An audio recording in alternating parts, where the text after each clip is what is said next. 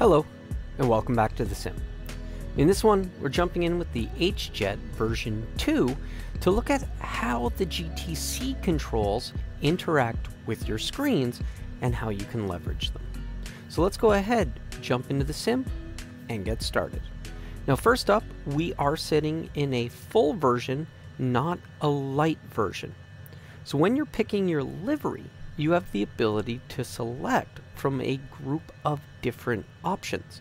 So you'll see two copies of the same livery that look the same. With a light livery, these two GTCs are identical. It's rendering the same thing to save resources targeted specifically for lower end machines or Xbox that has memory issues.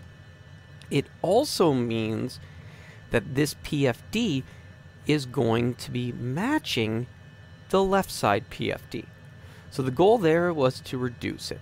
However, in the non-light version, the two GTCs are independent of one another, and both PFDs are independent of one another, and you can set up on each of them whether or not you will have split settings. So when you're looking at your PFD, you can go into settings and you can change the mode into a split mode, and you can do that on each of them. So if we go back to our PFD settings and we go back into full mode. The key of this is explaining how to interact with the controls and how this interaction is reflected to the screens. Now the main thing to pay attention to is you'll see the left GTC shows you the cyan, blue, whatever you want to call it, color.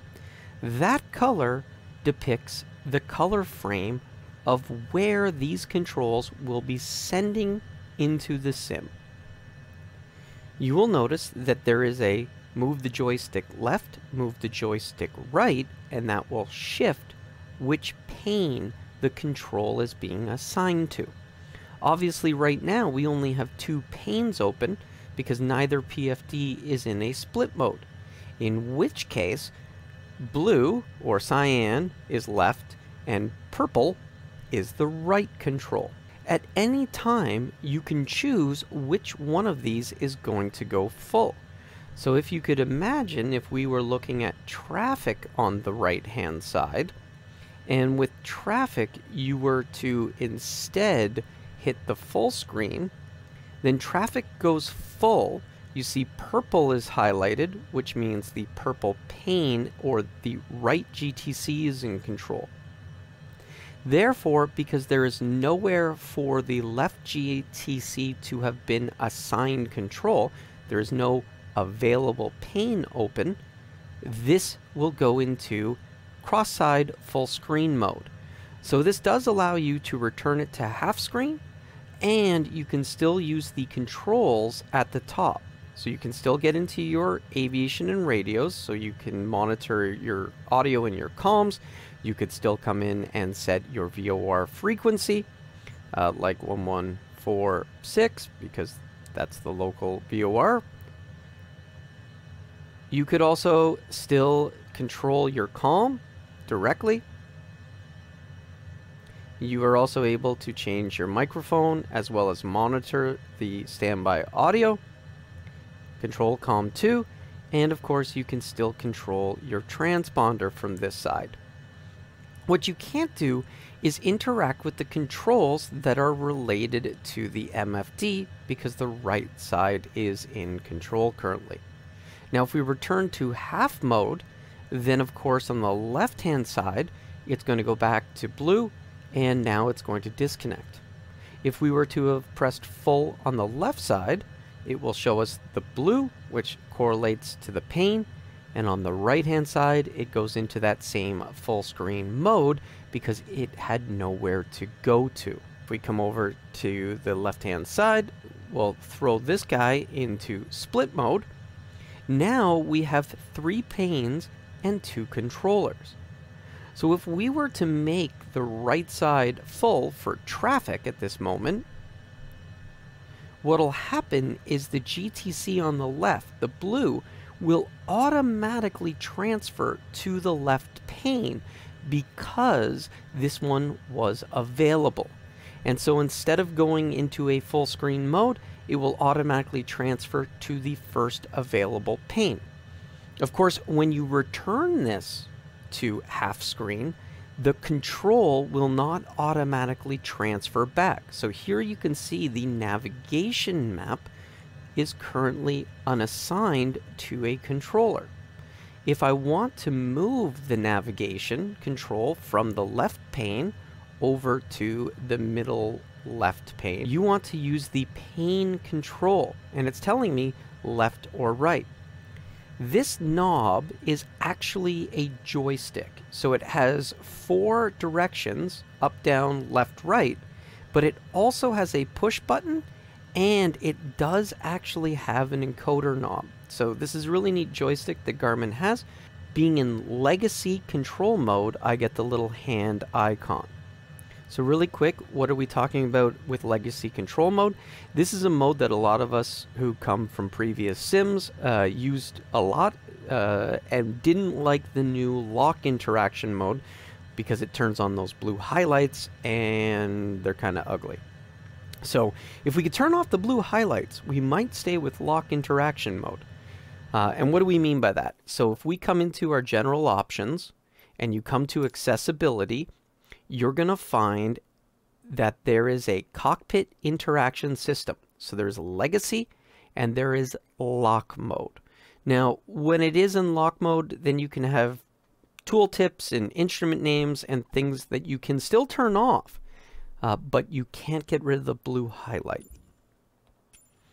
So when we're talking about using legacy mode, you'll see that the little arrows pop up. So I can go ahead and I can click on the right arrow and it moves the pane into this control space. So now anything that we're doing here, this is going to control this screen. So when we look at the aircraft systems and we bring up a status page or we bring up the environment, you will see it placed here. When we jump back a moment and we look at the control of the HJet yoke, you'll remember that you have the control of the checklists on this knob. And when you click on it, it would automatically bring you back to the checklist and then allow you to start advancing your checklist items. And if you were to hold it down for an extended period of time, it would revert back to the last menu page that you had open.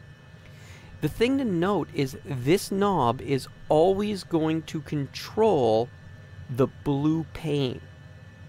So if we were over on the left-hand side and you had checklists open, but you reverted back over here to the middle control, the moment I click on a checklist, it's still going to bring it back up inside of the blue pane.